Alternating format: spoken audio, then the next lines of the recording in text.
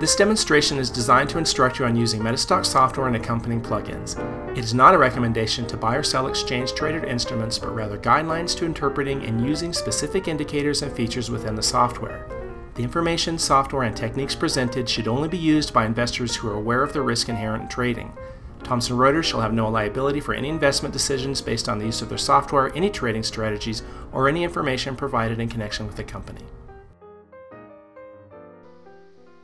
Well, thank you, Kelly, for the introduction, and welcome everyone for attending and listening in on the webinar. One note before I get into the meat of the presentation, I do see, and Kelly, this is for you, I see on my sidebar, I don't know, apparently there may be an echo out there so that everyone hears clearly. I don't know if you see that message. Apparently certain listeners are getting an echo. If there's anything we can do so as to ensure clarity of reception. Oh, no echo, okay. Apparently the problem was resolved in general, so I feel comfortable in proceeding. And again, Kelly, thanks to you for your assistance in getting me set up here, and thanks for the listeners. I hope you get something out of what I want to talk about. And again, to reiterate what Kelly just indicated, the topic for today is trend analysis. One thing I want to say is a preempt to that. I've been, as Kelly indicated, I've been in this business a long time, almost 30 years. I've been actually teaching with the folks at Pacific Trading Academy now for about 8 years. And as a good segue into my topic, a question that perennially arises from the student traders that I work with, and it's forced me to, in an explicit sense, address a question that I kind of has been harboring and for most of us as traders harbors in the back of our minds all along. Sometimes we address it in an explicit sense, sometimes we just leave it hanging. And that is, what is a trend? We all have this sense, or most of us at least who have been in this business for a while, talk in terms of trend. We utilize the concept in an off-the-matter way. It's a concept that is pervasive throughout this business. I would venture to submit to the listeners that trend analysis, or its however we define it, is one of the oldest, if not the oldest, forms of market analysis since the beginning of individuals trying to profit from securities and different market motion. But it's kind of like the analogy to the old running joke of putting 10 economists in a room and trying to get a unified output of viewpoint. How does one define the trend? We've all heard the little market maxim that has kind of transitioned over time into a cliche, trade with the trend, or the trend is your friend. Well, that's fine insofar as it goes, but we need to, I think, have some objective means by which we can all agree that we're going to define the trend. It becomes more of a vacuous concept to the extent we cannot objectively define trend.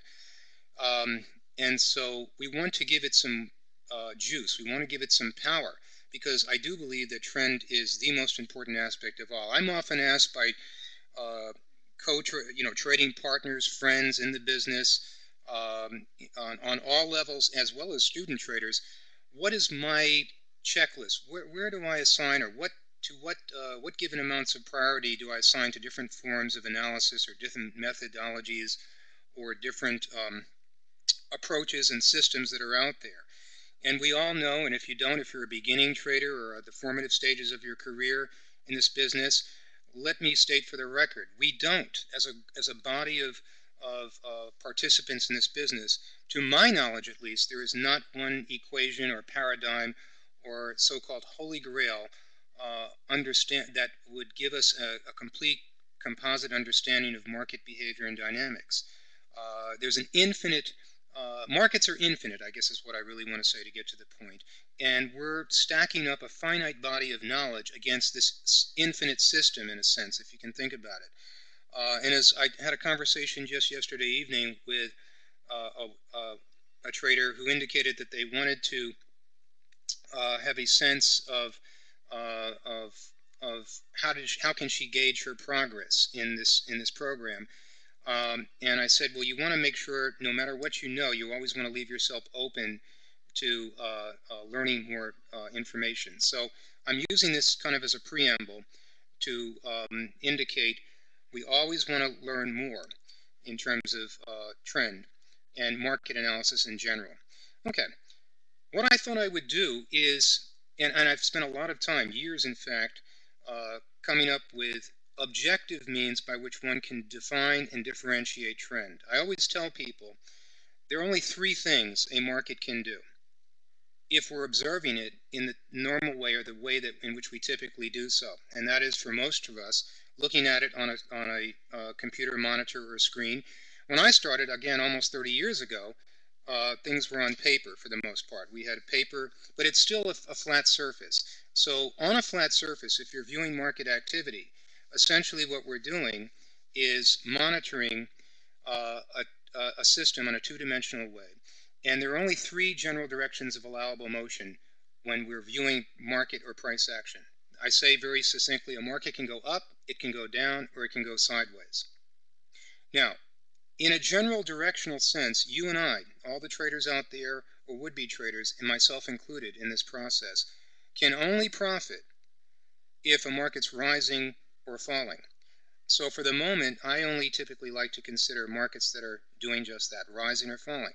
For those markets for which the net motion is sideways, I pretty much eliminate those markets from further consideration or analysis as potential candidates for value or generating or extracting a profit. So it's kind of by default, I tell everyone I work with, I'm not interested in markets that are channeling sideways. Even that terminology is somewhat vague. And so the whole point of tonight's conference is to present some objective techniques that I have thought about and that I've used actively all along and still do in my trading, by which, number one, we can define trend in more objective terms rather than having it be a subjective idea out there, rather nebulous, on the one hand, and on the other hand, differentiate trend. How do you know? How does one determine what the trend is, so that you then, in a secondary sense, have the capacity to make the decision, do I choose to trade with the trend or against it? It's one thing to trade with a trend and or trade against a trend, let's say, a predominant or a primary trend, however one defines such, and know you're trading against the trend. And it's an altogether different proposition to be trading against a given trend, let's say, and have no clue that you are out of sync with a primary trend, all for the purpose of maximizing or optimizing our odds for success. So, with that being said, that's a long introduction. Let me move forward. Here's an outline, as we see on the slide in front of you. These are the four separate forms of trend analysis by which I can more closely approximate in some objective fashion how one defines trend and how we can think of trend. Trend lines, number A, or item A, is probably the oldest, if not the second oldest. Maybe, something maybe like candlestick analysis is probably on par in terms of the amount of time that traders have been utilizing these.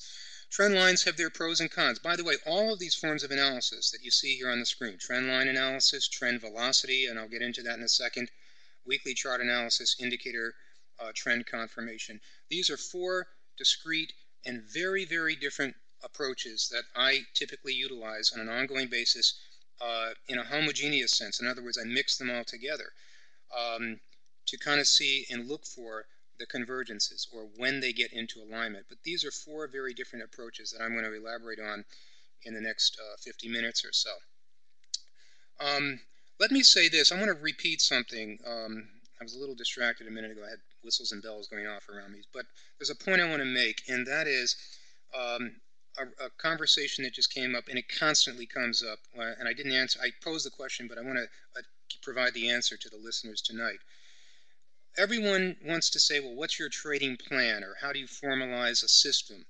And essentially, my trading plan is to create a set of criteria and use that. And an essential ingredient of this criteria set, if you will, is that each one of the items in the soup, so to speak, are inherently different from the other. It does you or me no good unless by a quirk of circumstantial chance to have a series of tools, methodologies, systems, etc. that comprise your overall approach to finding value in markets. If essentially each of the elements is more or less the same thing or very similar, you're essentially looking at your analysis, and it's probably very harmful to your trading overall.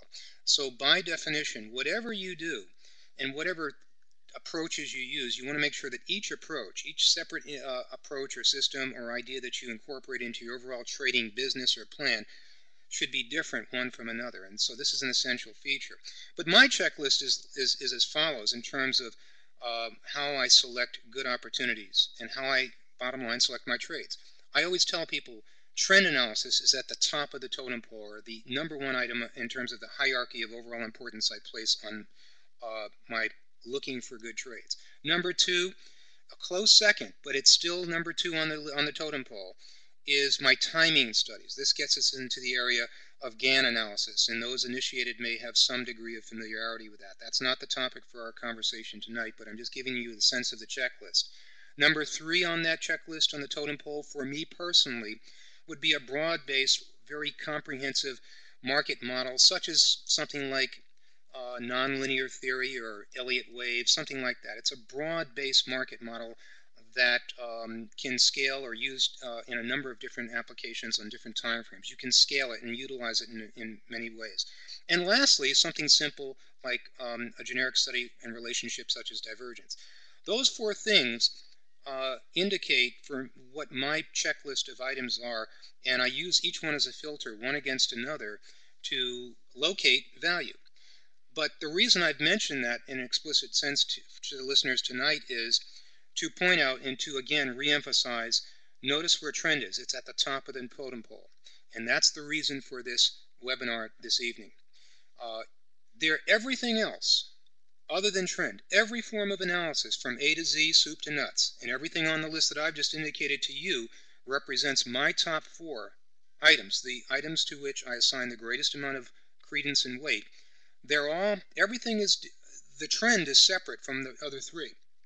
In that the sense, trend is the only thing that is always correct, 100% of the time. Everything else, as valuable and as helpful as it can be, is arbitrary from the standpoint that it is giving you and me as market observers a sense as to what we can expect. We find our thinking or our brain shifting into what I call anticipatory mode. Trend analysis, in the way that I'm going to discuss in part tonight, is the only thing that's non-arbitrary, because it always is correct. It is never, by definition, incorrect.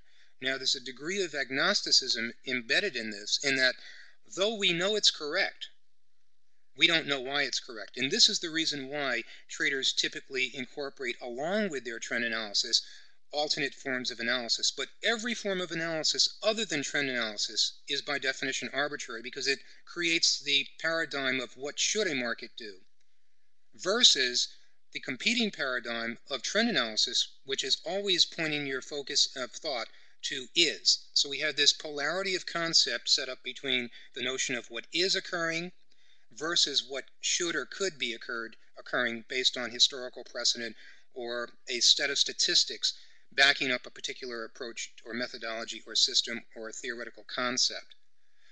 Let me say this to again finally re-emphasize the importance of trend analysis. You and I, to all of you listeners out there, whether you know it or not, consciously or unconsciously, we only get paid in this business to the extent your positions are in strict, direct alignment with the trend, period. You could have a million things telling you the market should be doing this or should be doing that. And if you get positioned solely on that basis, and the trend, the reality of the market, is doing something other than what how you're positioned. In other words, if your positions are out of alignment with the reality of what the trend is telling you is the case, moment by moment, what I call the now moment. I always fondly tell people, you have a problem right then and there, or I guarantee you will shortly. It's that simple. You and I only get paid in this business, and ostensibly that's the reason why we're all here, to make money or to optimize our financial returns, however subsequently we've located high probability basins, if you will, of value. That's really why we do this, or why I do it. So what I've found here, since this is, I think I've sufficiently impressed upon the listener, you guys now, the importance that I place on trend and trend analysis. It is number one, because it's always correct.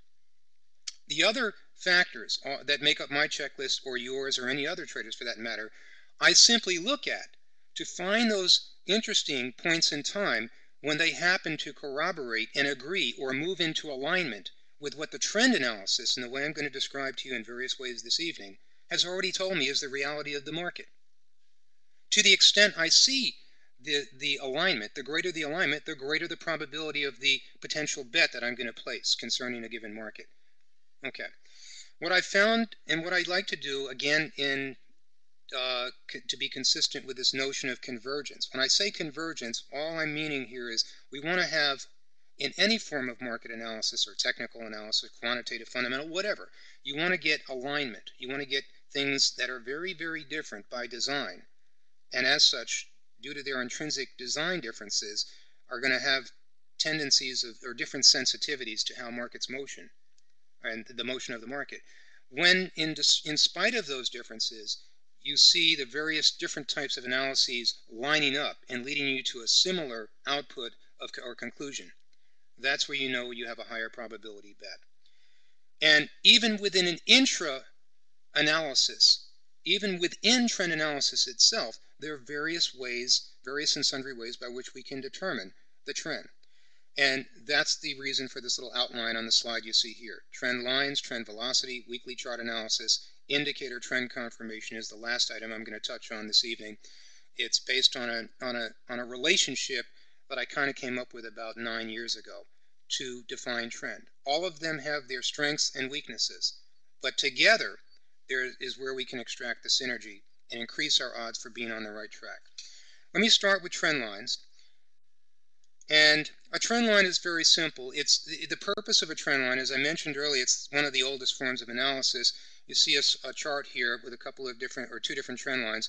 If we look at number 1 to 2, what we've done is simply connect a straight line connecting the bottoms of the motion of the market. This is, again, one of the oldest forms of analysis. It's competing with probably candle analysis, going back 200 years or so ago.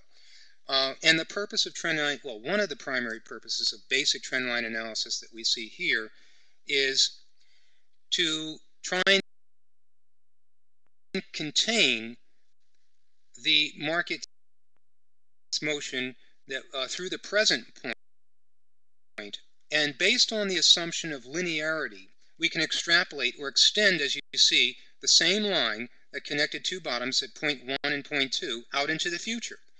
And the idea is that we can not only contain and approximate the future price motion, but we can actually use it to predict and forecast potential areas of support and resistance.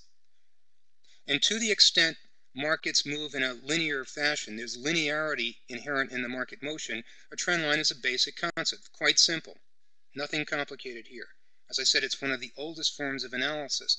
By the way, as a side note concerning trend line analysis, one of the reasons that basic trend line analysis, in the way I'm describing right now, is still as effective as it is, however effective that might be, over all these years that it's been employed. And everyone basically is familiar with this.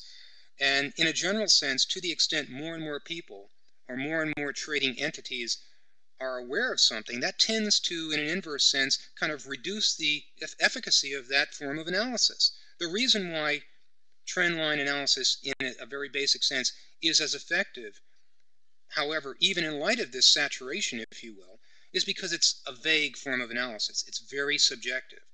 It takes me back to what I said a few minutes ago about putting 10 economists in a room and getting, and very doubtful you're going to get a single consensus. Same thing with trend lines. You can have 10 different traders look at the same chart like we're looking at right now, the very same set of trend lines, and get very, very differing opinions. But it's due to that subjectivity of output and conclusions that's the reason why trend lines are still as effective as they are. Were they more objective or specific, by now their efficacy would have been significantly reduced, even more so than it has over the years. That being said, if you look at trend line, another trend line, the other line on the chart from point 2 to 3, it effectively contains, all we did here is connect some bottoms. You connect 2 points, 2 bottoms in this case, point 2, and it ran it off another bottom there, kind of in the center of the slide. I don't know if you can see my pointer. I don't know. Maybe you can't. But in any case, you were simply running it off the bottoms because we see that the trajectory of the trend has changed, and so we're constantly adjusting the fit of the trend line to accommodate the new behavior or realm that the market has moved into.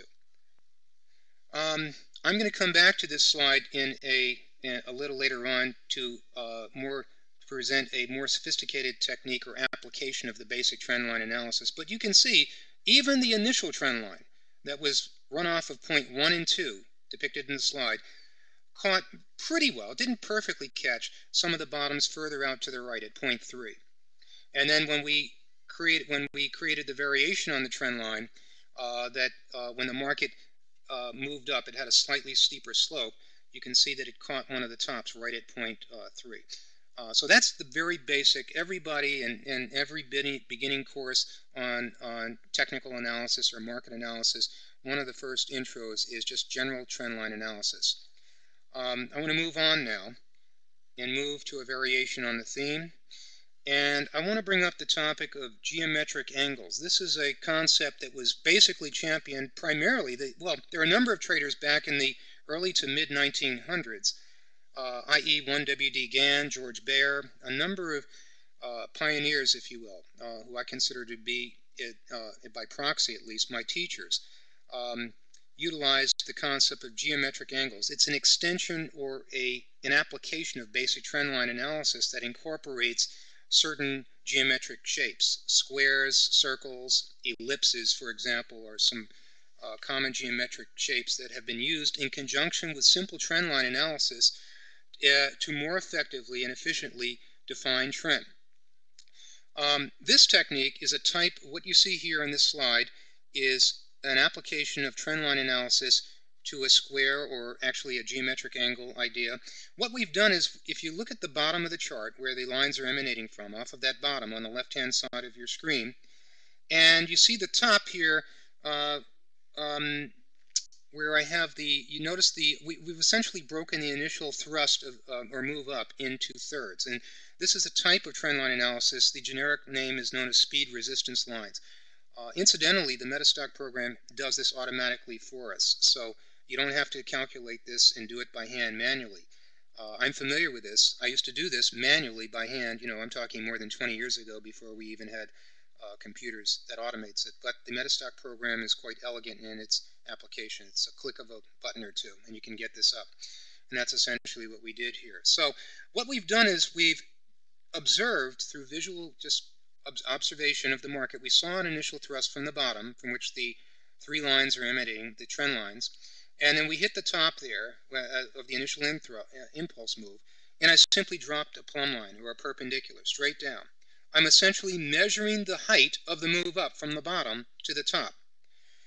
I then, and with this technique, with the speed resistance lines, we simply trisect or divide the length or the vertical height of the move into thirds. So we see the intersection points. You divide that initial height of the move into thirds, and then you run a trend line through that point, or through those points. And those lines, when extended out to the right, will very often capture a large portion of the price action and actually forecast tops and bottoms or levels of support and resistance that will ultimately be significant, as you can see here. So that's an application of trendline analysis incorporated or along with when we take into account some geometry that I guess W.D. Gann was the primary proponent or originator of this idea, if not others. I have an extension or a generalization of this idea. This is a Gann fan that we have set up. And again, another indicator easily brought up on your Metastock platform, where we have some additional angles. Very often you can break the height of a move up into quarters, into halves, into eighths, as well as into thirds. The thirds, when you break up the height of a move into thirds, it's just known as the speed resistance line technique. Here you have the generalization of that idea, if you can see the screens, or you see the fan. Each of these lines that came from, all I did here is select an appropriate bottom back in July, and I measured the move up to the initial top here. I'm trying to find the date. It's probably around in, let's see, in August, first part of August. One thing I see, I don't have the date marked off there, but you can see it's where the third line in from the left almost touches. That's the top. And then I dropped, in theory what you would do is drop a perpendicular straight down, measure the height, and then you break up that length into quarters and into thirds, and you're going to run your trend lines through those points. And very often, again, you will see that those lines run out or extended out into time will capture market motion. Or put a different way, you'll often see the price action hewing very closely. As you see more recently, look at the last month, how the market has run off of that trend line and used it as a level of support. It's just kind of hewing very closely as a level of support above which, and it's very elegantly defining the trend there. It doesn't always work as well as this, but very often it does. And again, we're using all of these things. Our context of interpretation is that we're using each one of these approaches along with something else to provide context. So that's another application. I'm going to do one more variation on a theme here, and it was a technique developed by Dr. Alan Andrews, back again, I guess, in the mid-1900s. And it's a variation on the incorporation of geometric angles along with basic trend line analysis. Andrews made a fortune just on a simple concept. He did a number of different things, but the technique or the construction, I would imagine, for which he is most widely known is his pitchfork. It's called a pitchfork for obvious reasons. The geometric construction kind of has, if you use your creative imagination, the appearance of a pitchfork. What he does is you take 3 points. So you see point 1, point 2, point 3. And it can be done in one of two ways. You start with a low or a bottom, and then you find another bottom, and then you find the midpoint high, or the highest point in between those two bottoms. And you can see how he did it. Or alternatively, and this is how you can define and rein in, if you will, and define a trend in a rising market. You could do the same in a falling trend, just the opposite. You would find your point 1 would be a high, and your point 3 would be a high, and you would look at or locate the lowest point in between those two tops, and that would be your point 2. Essentially, another way to state this in terms of how we think about the construction, you want to find an initial thrust, and then you look for the retracement to that thrust. So basically, point 3 on the slide we're seeing currently is the end point of the retracement against the initial thrust. If you have an initial thrust and then the retracement, you can locate the 3 points essential to creating the Andrews pitchfork construction. What you then do is you bisect. You simply, it's not drawn on this diagram, but often some of the pitchforks will actually draw a straight line connecting point 2 and 3. All right, and then you find the midpoint. You would simply bisect the line, the straight line connecting the top of point 2 with the bottom of point 3. You find the midpoint. It's simply a matter of measuring that. Again, with the program like Metastock, this is done automatically for us. In the old days, I would have to do this with measuring devices, protractor, ruler, compass, etc. But today, the technology makes everything convenient for us. So you can see the resulting construction. But essentially, after getting the midpoint of that line that connects point 2 and 3, you then extend a line from point 1 straight through that midpoint and run it out into the future. In this case, it's in a northeasterly direction. That line is what Andrews referred to as his median line. And then there are two other things you need to do. We simply then extend a line from point 2 and point 3 out into the future, but the line should be parallel with our median line. And that creates or finishes the construction, and it has the obvious similarity to the pitchfork. That's why it's called that. You will be amazed at how often this construction on a chart will define price action, locate ahead of time support and resistance levels, and the trajectory of given trends. And then, of course, I could talk an hour just about the application of this pitchfork analysis, but essentially, just to give one other point about it, when the market breaks through a given line, we're working on the proposition that it's more likely going to gravitate and find its way to the next line. If you break down, say, below the outer line, the line that was run off of point 3, by extension, you draw another line in equal distance, another parallel line to all of the lines that are drawn, an equal distance away, so that they're all equidistant one from another. And you can see that see the arrow where it says parallel channel to 3 at same width. And notice how nicely that caught the little double bottom there, for those traders that are aware of that. And then The median line further out by the end of the chart, or near the end of the chart on the right, acted as a future level of overhead resistance and created the top. So again, when used in a dynamic way on an ongoing basis, the Andrews pitchfork trend line application, it can be quite insightful. I have another example of this in the next slide. This was taken off of the Metastock program, and it's more recent activity of the December, the front month in the S&P or E-mini. And you can see the bottom here, our starting point. Again, I just pushed the button and it does. Our starting point is the bottom in July. I saw that was the point, the end of a downtrend, a generic downtrend. And then we moved up to an initial thrust, and that's where the uppermost trend line is run off of. And that's the end of that thrust. And then I caught the retracement down to the little triple bottom that occurred. See those bottoms there? That's the end of August. I remember it vividly because I was short coming into that, and I thought that was an interesting formation to be short when you have a triple bottom. That's a sign of strength. But essentially on the 25th of August, the middle of those three bottoms was the 27th, and I think the final bottom was the 30th or the 31st. I can't remember which. But I ran it off the midpoint, the middle bottom of that triple bottom there, and marking the end of the retracement. So I have point 1, 2, and 3 going left to right respectively, even though I didn't mark them on this particular slide, but it's the same logic as the previous slide. What do we do? You would draw a line connecting point 2 and 3, or the top of the initial thrust, to the end of the retracement. You draw a straight line. You then bisect or find the midpoint of that line, and then your initial trend line, what Andrews refers to as his median line, is drawn off of point 1, the low back there, the first point, the bottom, and the lowest point on the screen, in fact, the low in July. And you run that line through the midpoint of the retracement, or the pullback. And then that's your median line, and extend that out into the future in a northeasterly direction, since it's an uptrend in this case. And then you draw your parallel outliers, if you will. You draw the line off of point 2, which is the uppermost trend line, and the one from the triple bottom midpoint at the end of August.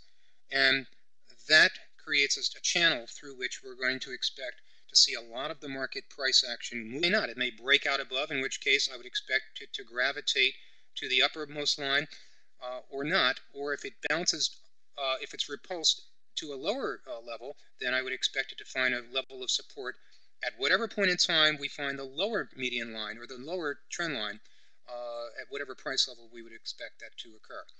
All right, so those are three basic formations of trend line analysis, or applications of trend line analysis. The simple trend line, the use of a trend line incorporating some geometric shapes such as a square. I'm getting a indication you just lost. Okay, I'm back. Yeah, you know, I'm seeing I need to watch this more frequently. Hopefully, okay, I'm back. Thanks for the feedback there. All right. All I was saying, a quick recap, I was saying that's three applications of some very basic trend line analysis, all of which I find quite efficient, different one from another, and effective. Let's move to the next slide. And I'm going to present a very sophisticated idea. This was presented to me by actually one of my teachers, Michael Jenkins, and he observed at some point the fact that trends aren't always linear. Very often there's an acceleration of trend. Life would be too simple if everything in the world was linear. Newtonian mechanics would describe all market motion, and this is one of the factors and reasons why we don't perfectly comprehend and have a set of guidelines or concepts or even equations that perfectly describes market motion. The interesting irony in there is that it's a good thing. But we actually have a technique, and again this was developed by one of my teachers, Michael Jenkins, some time ago, where he incorporates and he recognized the idea that often markets will accelerate. A given trend might accelerate according to a logarithmic progression, as opposed to a simply linear progression. There's very often you'll see parabolic motion, linear motion, as well as logarithmic motion. And a little technique, I won't belabor, but if you have a scientific calculator that gives us an ability to calculate and compute logs and anti-logs, you can do this. Essentially, if you look at point 1 down here, what the idea does is you take a low price, and if you take the log of that low, we compute that, and then we just out of our regular trend line here from point 1 to 2, and then you take the low of point 2. You could also compute its log. So a log is just another way to keep track of the prices. It's another way of stating a given price. So essentially what this technique does in order to calculate a more approximate or a finer trend line that will contain and forecast, in fact, when a market is moving according to a logarithmic pattern. But essentially, we can take the difference in time. If you look at point 1 and point 2, the number of days is 269. The delta between those two bottoms coming in is 269 days. The respective lows, well, the low at point 1 is about 605. This is, what is this, the S&P, the cash market in the S&P. And then the price low at point 2 was 733 and change, basically. And the difference in days between those 2 points is approximately 269. So I calculated the respective logs, the natural logarithms of both of those low prices, and I get those two things. Essentially what I want to do, and I take the difference between the logs, you see, and I grant you, and guys, if you're not following me here, this is a more sophisticated technique, but it is an application of trend analysis, and it's what I get into with the students. But it's a very efficient idea. It's very forward-thinking here. But essentially, if you take the difference between the two logs and divide that by the time difference, you can get an average log points per day between those 2 points. And then what I did is I went over here and I found a third point, another low, say we're at point 3, all the way on the right side of the chart. And I took the difference in time between point 2 and point 3, and I took my average number of log points per day and multiplied that times the time difference. The difference in time between point 2, the bottom at point 2, and that bottom over here at point 3 was about 545 days. So I took my log point average, the average points or average log points per day times that, and I come up with a number. Essentially, it enables us, I'm just trying to give you a sense of this. I know I'm glossing over these details, but essentially it gives us a means of forecasting where the market's going to be in an appropriate trend line that can create a better fit. Notice the obvious difference. After point 2, it's as if the market moved into a different realm or a different neighborhood. So if we continue to utilize the initial trend line, that is the trend line drawn off of point 1 and 2, it would have nearly caught some of the bottoms, the double bottom, further out in the future, but we obtained a finer fit by utilizing or adjusting the trend line via this logarithmic approach. And for anyone that's interested, we can delve into that. But it's just another application or variation on basic trend line analysis. Let's move on. Altogether different concept, and I call this the velocity of trend. This is, for me, my starting point from a practical standpoint when I'm looking to identify good trades. I always tell everyone in my teaching, the very first thing I do is I look at my price chart of a market or any market that I might be considering as a possible or potential candidate for an opportunity to trade in, and I ask myself the simple question. The question is, what's the market doing? Remember what I said at the beginning of the presentation about 20-30 minutes ago. There are only 3 possible answers to that question if you are observing price action on a flat surface, up, down, or sideways. And remember I said I eliminate from further consideration and analysis any market for which the net motion is sideways. I'm interested in a figurative sense, getting on board a train that's going somewhere.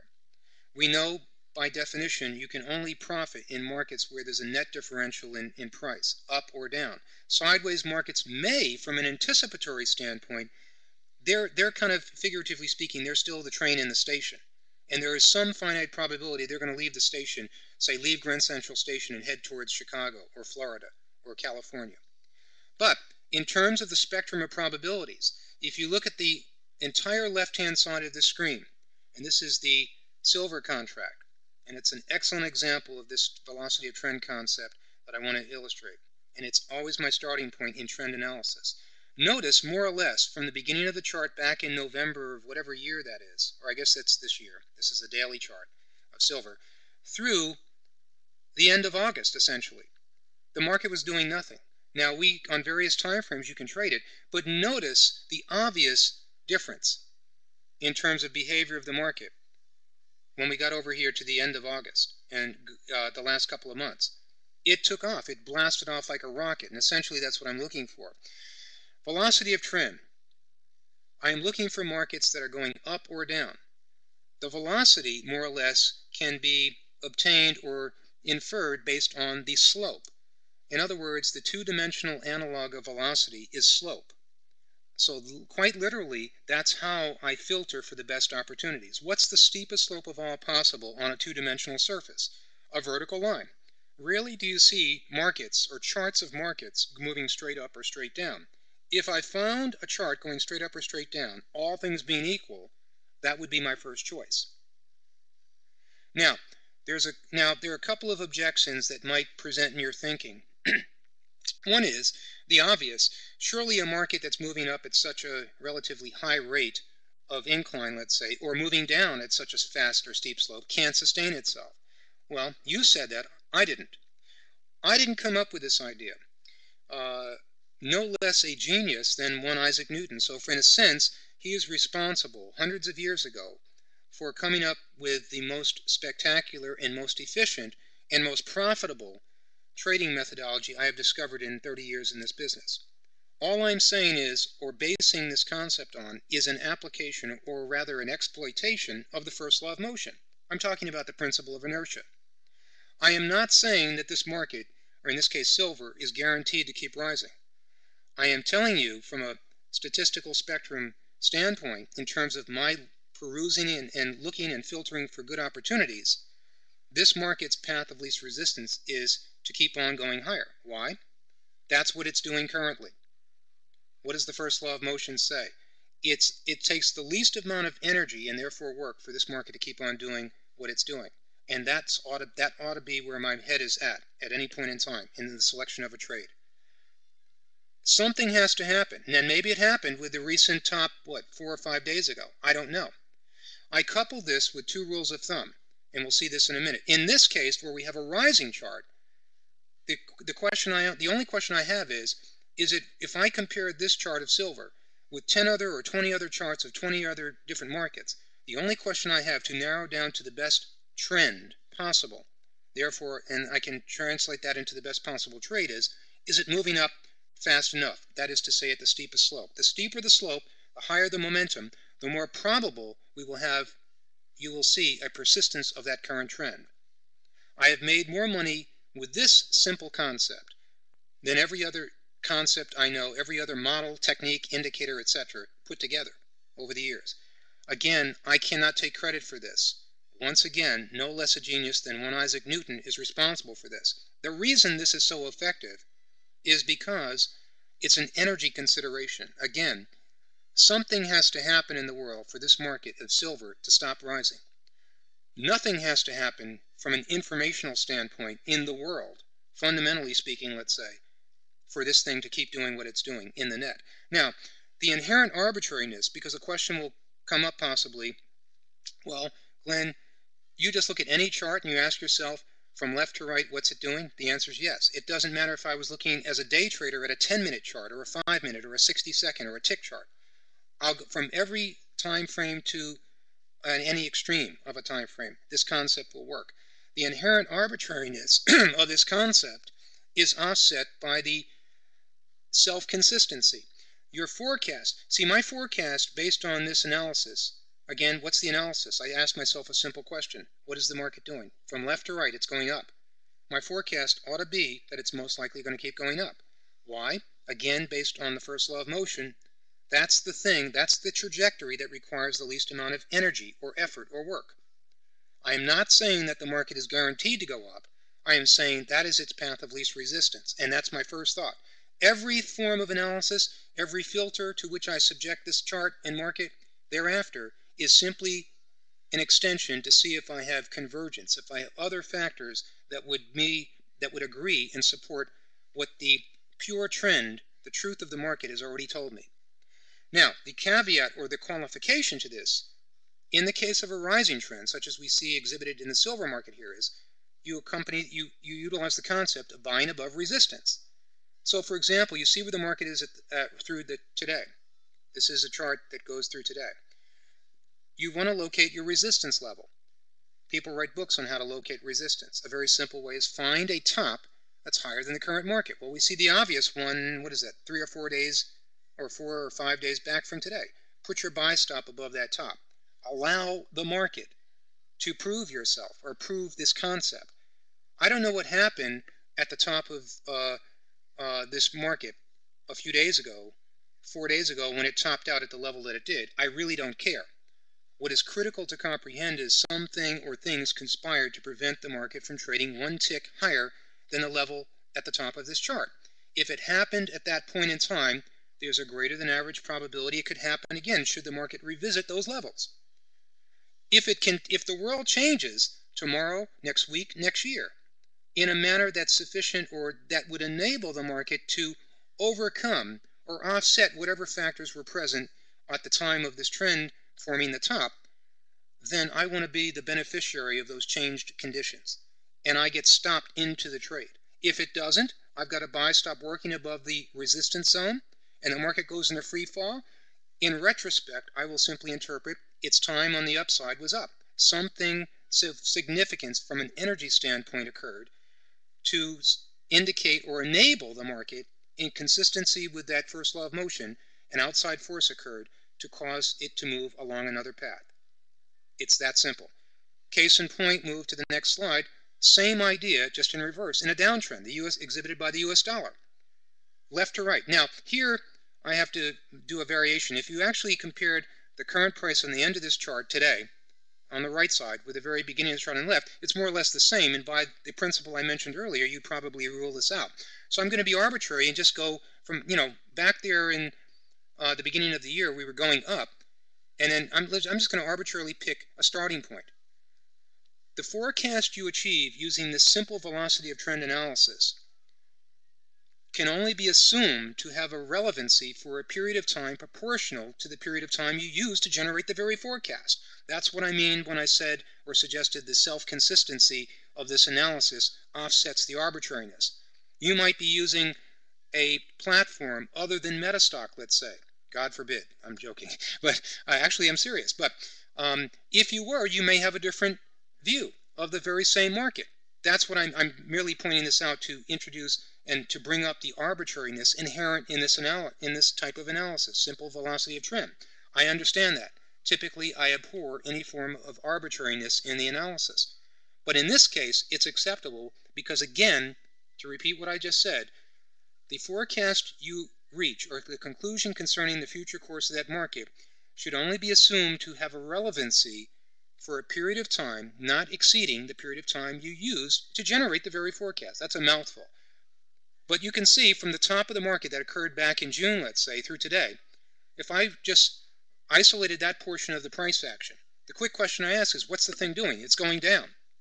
I almost don't even really care what this is. The technician part of my brain really is oblivious to that. I see lines on a screen.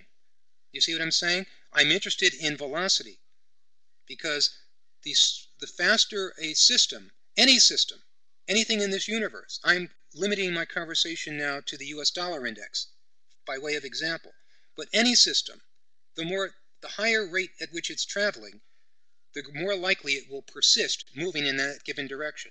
The greater the outside force would have to be to stop it in its tracks.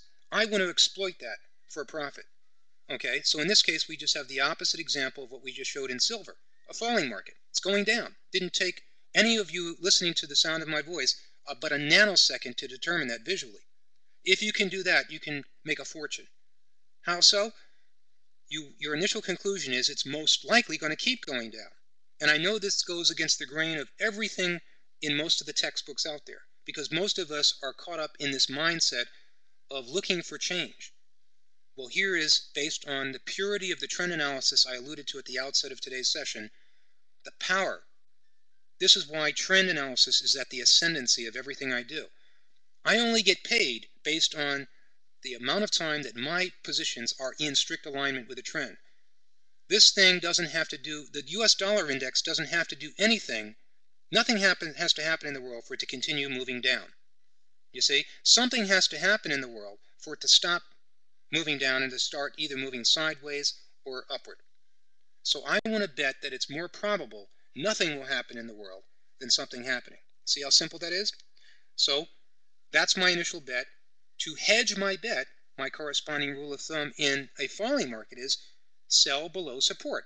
Remember, 2 rules of thumb that go against the grain of traditional traders' mindsets for the most part. Most traders like to trade the range. This is a breakout, the opposite paradigm.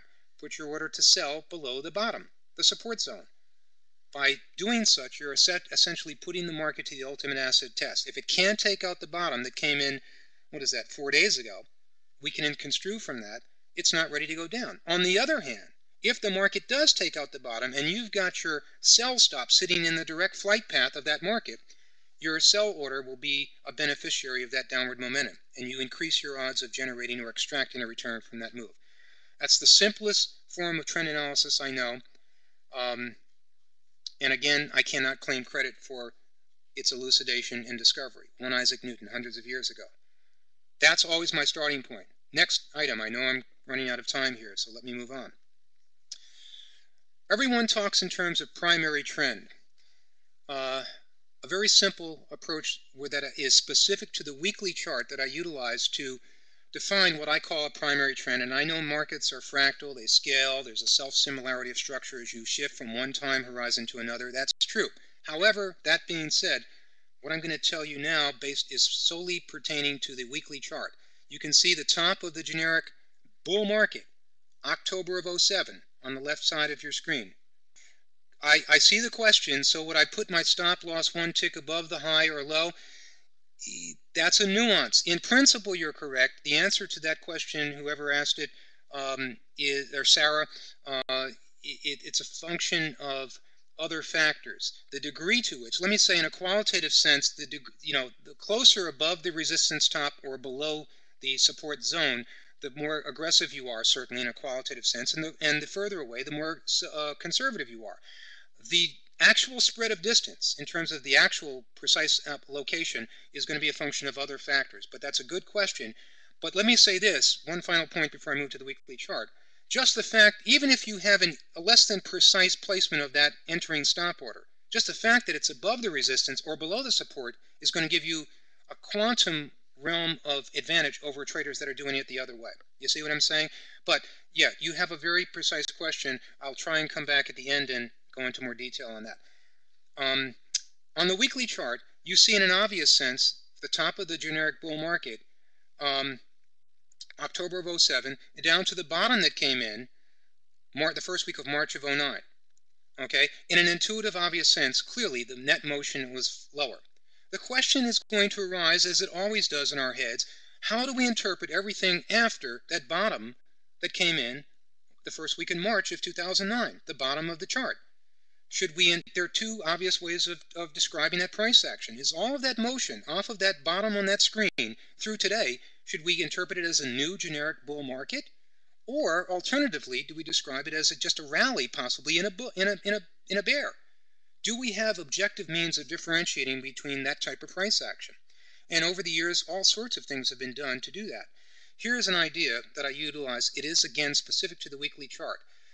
2 features, 2 attributes which are specific to a downtrend are the downtrend's proclivity to generate or to form a succession of lower and lower tops. That's one of the attributes. And then the other is simultaneously lower and lower bottoms. So these are the 2 specific attributes that are consistent or peculiar to downtrending or bear markets. Notice from the top in October of 07, you have a succession. As you move your pointer from left to right, you see a succession of lower and lower tops. And we also see a succession of lower and lower bottoms.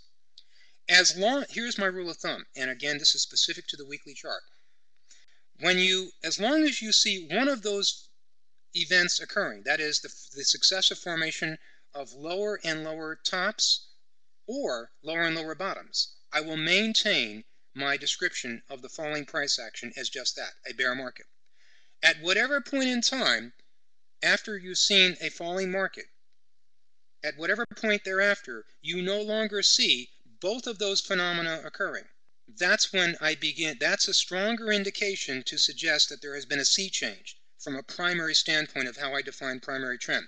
If you see where the crosshairs are on this screen, the vertical and horizontal crosshairs, look at the vertical crosshair, you see? And notice one bar to the left of that crosshair is a top that just ever so slightly took out a previous top when the market was coming down. Notice the vertical crosshair again, and one price bar to the left was a top, and it slightly took out a top just across, if you go about 1.25 inches maybe, or an inch, I don't know, to the left, you'll see a top, that the top, just one bar to the left of the vertical line, crosshair, created a higher top. And then if you look 5 bars to the right, you have a bottom that formed. Everything I'm saying now is in reference to that vertical crosshair on this slide. 1 bar to the left is a top that took out a previous top of significance, and 5 bars to the right is a bottom that took out the lowest point on the chart. So by the time I got 6 bars over on this weekly chart, I am really beginning, all other pieces of evidence aside for the moment, and I'm looking at this in isolation, in a vacuum, that is strong indication to me. I've now at that point seen the formation of a higher bottom and a higher top. That's a strong indication to strongly suggest a transition of the overall trend from a bear rally into a new bona fide generic bull. So I start there as another overlapping or broad contextual way of defining what I call a primary trend. Completely different from everything we've just talked about. That's the point. My final slide, because I'm just running low on time here, is the technique that I alluded to at the outset, an idea I came up with about 8 or 9 years ago. It's based on, incidentally, research that Dr. George Lane did many years ago. George Lane, for those of you who are not familiar, is the gentleman, I guess his primary contribution to the field of technical analysis, although he's done a lot of things, but the thing he's most widely known for is the creation of the stochastic oscillator. Ironic as it might seem, some years after he created and presented the stochastic for traders worldwide, and I would say probably the stochastic along with the RSI are the 2 most widely utilized technical indicators in all of the world. But that aside, interestingly enough, he did research specific to a 14-period relative strength index. Why he did that, I'm not sure. But essentially, a question he put to himself was, wouldn't it make sense? It's interesting, when Wells Wilder, who developed the RSI in 1979, for overbought, oversold, he utilized, and you'll find this in most textbooks, 70 and 30 as the thresholds. And that's across the board, any and all markets. In other words, if the RSI line crosses above 70, it indicates the market's overbought. That's strictly a reversal indication. If the RSI line falls below 30, it indicates the market's oversold. You would expect correspondingly the market to reverse the upside. Well, subsequent to that, some years later, George Lane came along and said, pertaining to this RSI, and it's a 14-period RSI, and by the way, it will apply to any time frame. The analysis that I'm talking about right this moment is specific to the 14-period relative strength index, or RSI, but you can apply it to any time scale. I do this on a 10-minute chart for day trading. I'll do it on a weekly chart, a daily, etc. But it is specific to the 14-period RSI. Essentially, the insightful point that Lane asked himself was, wouldn't it make sense that rather than just using 70 and 30 across the board, if we developed separate criteria by which we could define a market as being overbought or oversold. One set of conditions applied to a bull market, a rising trend, or a bull. The other, completely different set, would be applicable to a bear market. And that's what he did. Without going into the details on that, he came up with 2 sets of numbers. There are 2 numbers I want you to think about, 40 and 65. And these 2 numbers are in the larger data set that Dr. Lane came up with. And I came up with an idea by which, in a more objective way, at any time, for any market, on any time frame, you can define trend. If you start on the left-hand side of your screen, when this contract was rather illiquid, notice, very sketchy, but notice the top up there right before the first vertical line. We were certainly, in an obvious sense, rising. But what would your thinking have been? What would you have been thinking when the market stopped going up, hit that little top there, and come over to the first vertical line? It looks purple on my screen. When it stopped rising and started to come down. Again, how do you characterize the falling motion? Is it simply a temporary pullback in that generic bull market? This is going to make a big decision. Should I be adding to my existing longs at a better price, or should I be going short? a crucial decision can depend on how you objectively describe the price action at any time. Here's my thinking. Once the market, after it stopped rising and hit that top there right before the purple vertical line on your slide, on your screen, stops going up and starts to fall, once it falls far enough to cause the RSI below to drop below 40, that's the demarcation or threshold point. That clearly, for various reasons based on my studies, is correlated with a higher probability of a transition from bull to bear. So notice down at the bottom of the slide, on January 22nd, the value of the RSI was 37 and change. It had just crossed below 40. The day before, it was above 40, and that's the threshold. So if I had not been thinking in a global sense of defining trend from bull to bear or bear to bull, certainly by that point I would have had greater evidence from looking at and studying the correlation between the behavior of motion of the oscillator, the RSI, and the price.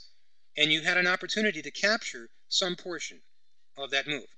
Likewise, notice we hit the bottom, kind of in the midpoint between, or about the first third of that motion, not quite at the midpoint rather, between the two vertical lines. And then all of a sudden it stopped going down and started to go up. Well, at what point is that, after the market hit the bottom there and started to go up, do you abandon your interpretation or definition of the trend as a downtrend? Is it just a temporary rally, or at what point ought you consider it to have transitioned from a bear to a bull or a rising trend? 65 is our critical number here. Once, however high the market rises, if it does not rise high enough to cause the RSI below to take out 65, I would still have been interpreting that rising price action to be a rally within the bear. Once, however, the market rose high enough to cause the RSI below to take out 65, that's much more strongly correlated with a transitioning of the market to and redefinition to a bull market. And you can see what happened. Due to time factors, folks, I'm going to stop. You can see the progression. I have two other episodes there where this could have worked to illustrate a change in how we can define the trend. Let me go to my final slide and wrap things up because I want to entertain questions if time allows. Again, you see here we have a webinar special where we're providing mentorship at 50% discount. You see the number, 1-800-339-8588, and our website. I am currently taking a few students, or I have time available for a couple of students. And Kelly, if I can take questions, I'll be happy to. It's up to the time factor. I don't know. But that's essentially what I wanted to present. One final note, let me say, in terms of, you want to utilize all these factors as a filter, each one against the other.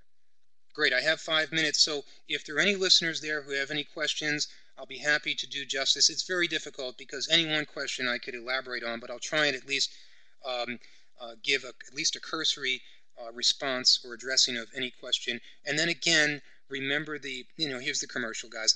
50% discount on mentorship. I do have spaces for about 2 or 3 students, and if you're interested in more detail, I'd be happy to work with you and go into more detail on any of these questions. Any questions, guys? Kelly, I don't see. Maybe I might have answered questions en route, or, okay, do I have a mechanical way to identify, Nikos wants to know, do I have a mechanical way to identify and eliminate sideways market? Good question. Very good question. I have to think about it for a minute. My immediate thought on that, Nikos, is slope. Very often, markets that have been in periods of channels will, when they leave a channel, up or down, gap, not all the time, but a gap up or down is often sort of an exclamation mark by the market, if you will, that it's leaving one mode of behavior or one neighborhood of behavior, i.e. the channel where it's moving sideways and moving into a different realm. Sometimes this is accompanied by a chart pattern. Very often you'll see triangles, for those of you who are familiar with classical chart analysis, but sometimes it isn't. I would say sometimes it's an intuitive sense, and I hate to fall back on that, where you can create a set of parallel trend lines identifying the low end of the channel and then the upper, 2 channel lines, horizontal, 2 trend lines that are both horizontal, defining that trend. You kind of had that on the silver chart.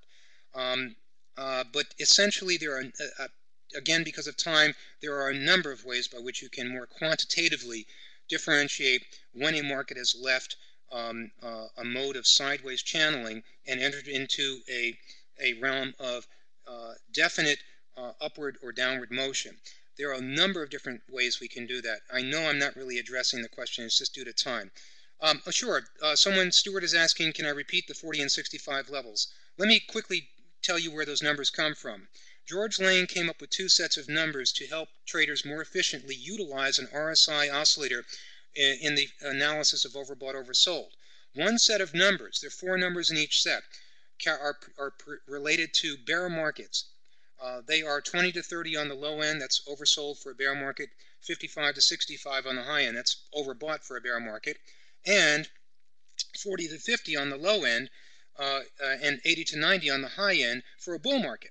So notice those levels. If you look at the second set of numbers I just gave you, 40 to 50 on the low end or oversold, and 80 to 90. 40 is the lowest RSI value that we typically associate with bull markets. So my logic was, if you see price action that has previously been rising and all of a sudden hits a top and starts to come down, should it drop to a level that takes the RSI value outside of values we typically associate or correlate to bull markets, it's reasonable to assume that the market has left bull market territory and has transitioned into a bear market. And the opposite could be said too.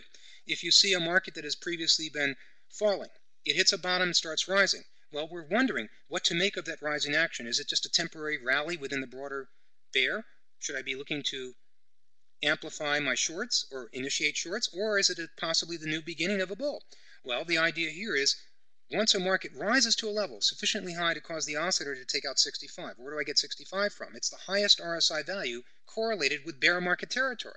So it's reasonable to assume once the market rises high enough to force the oscillator to leave values that are correlated with bear markets, that's a correlation to a transition by the market, where it's to indicate it's left the bear market definition and entered into a whole new realm of bull market territory.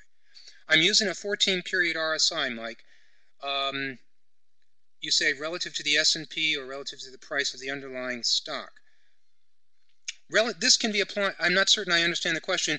This analysis can be applied universally to any asset class, S&P index, in any individual stock or equity, a commodity futures contract, a forex contract, any asset class. That analysis that I came up with, the last correlation that I was just going over, is applicable to. You're quite welcome. Any other questions, guys? Bear in mind, any one of these topics are so in-depth we could elaborate, and so I necessarily, due to time constraints, had to provide just a cursory explanation. How long does it take, Israel would like to know, how long does it take to get out of a cyclical stock I currently hold? Can you elaborate? I want to make sure I understand your question. If I wrote it when it was a bear, in other words, it was a stock that you were buying, you got long, you bought the stock, it's been pulling back against you. I think if I interpret your question, if it's moving down out of sync with what you'd like, yeah, okay. Well, that's a very different question. I'll be happy to give it. It has nothing to do with trend analysis per se. That's a function of a lot of factors. Technical and the integration of your technical theoretical chart consideration, number one, with your money management. Ultimately, money management has the say. So let me say that at the outset. In other words, if the stock has traveled out of alignment to a degree that is inconsistent, where you've lost an amount inconsistent with an appropriate amount or percentage of loss of your total equity, certainly that's as a final backdrop. Having said that, though, in a theoretical utopia world where money's no issue, based on theoretical considerations of the chart, there's a whole set of cues. We want to identify in a general sense where your key areas of support are. There are many ways to do that. But primarily, after you've located where the support zones are on the chart, and if you've seen a violation of those support zones, and if it happens that the violation of those support zones, and that is to say where the market has traveled since you bought it based relative to your cost basis of the stock, happens to also be at a level that it transcends your haircut. In other words, it transcends the level of loss of equity as a percentage, that you no longer have the luxury of allowing your system that caused you to buy this stock in the first place to manifest its best element, to see this thing turn around. In other words, the greater good here you're deferring to the greater good of capital preservation as opposed to allowing your system any further leeway or excursion away from the ideal. It's the lesser of the evils, in a sense. You see what I'm saying? You know, the answer to that question will be due to a synthesis of a number of ideas, but in the final analysis, because the money is that's ultimately the backdrop. But to the extent you have not exceeded your allowable tolerance for loss, number one, and the market has not or integrated with that, it has not taken out levels of support beyond which you feel are disproportionate with your system. So it's a complex question, but it's a good question. It's an appropriate question. It's one we deal with all the time. But it would be really by looking at where does the chart say you should no longer allow for your system to see its best elements and what it projected for it to do in the first place. But since it's saying that there's some error that's crept in, so it's a consideration or an integration of both of those factors. Where, based on the theory of the chart structure, does the market say you should get out?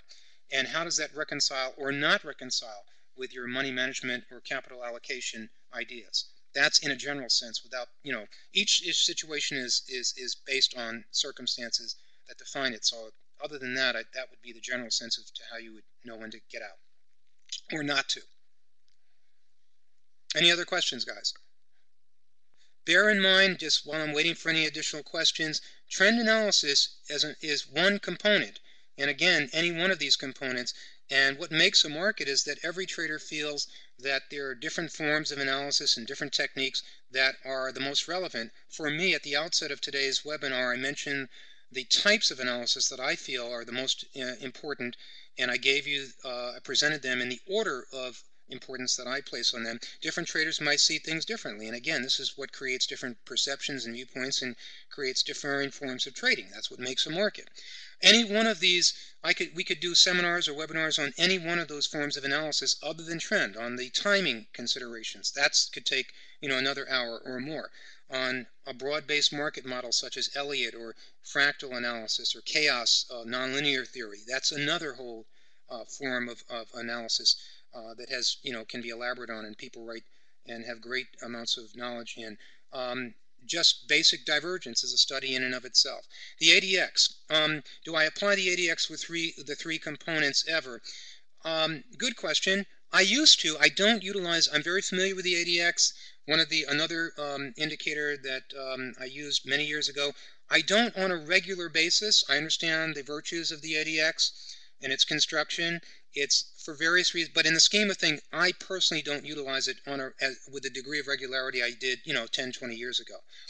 I don't want you to infer from that necessarily that I don't feel there's value in an ADX. An ADX, the primary thrust of an ADX oscillator is it's a momentum. When Wilder created that initially, it's charting or tracking or sensitive to different aspects in some of the standard velocity oscillators like your RSI or stochastic or MACD. So it's a very different, and it has a very good approach. So I don't want to imply that I don't ever consider or I feel that it's not worthwhile to look at an ADX. I do. It's just that for me it didn't make it into my top four. And let me explain that by a little. A lot of the things that I feel are at the top of the totem pole maybe inherently take into account some other factors, such as like what an ADX might take into account. In other words, if ADX is in a sense, and I'm oversimplifying here, if it's tracking momentum, maybe some of the other things I look at inherently also track momentum. Therefore, I don't need to apply an ADX. So if a trader did not utilize a set of tools that to some extent had a monitoring of momentum, it would be a reason to certainly in an explicit sense utilize an ADX oscillator. That would be my best answer for that. Hopefully that helps, guys. Kelly, you tell me how we're doing on time. If we have time, I'll be happy to. I'm in no rush, but it's up to you. Okay. Well then, guys, again, thanks for listening in, and I hope I've imparted some useful information. And again, if you need to, you can contact us at Pacific Trading Academy and or the folks at Metastock, and I'll be happy to make myself available in any way possible. Thank you again, guys.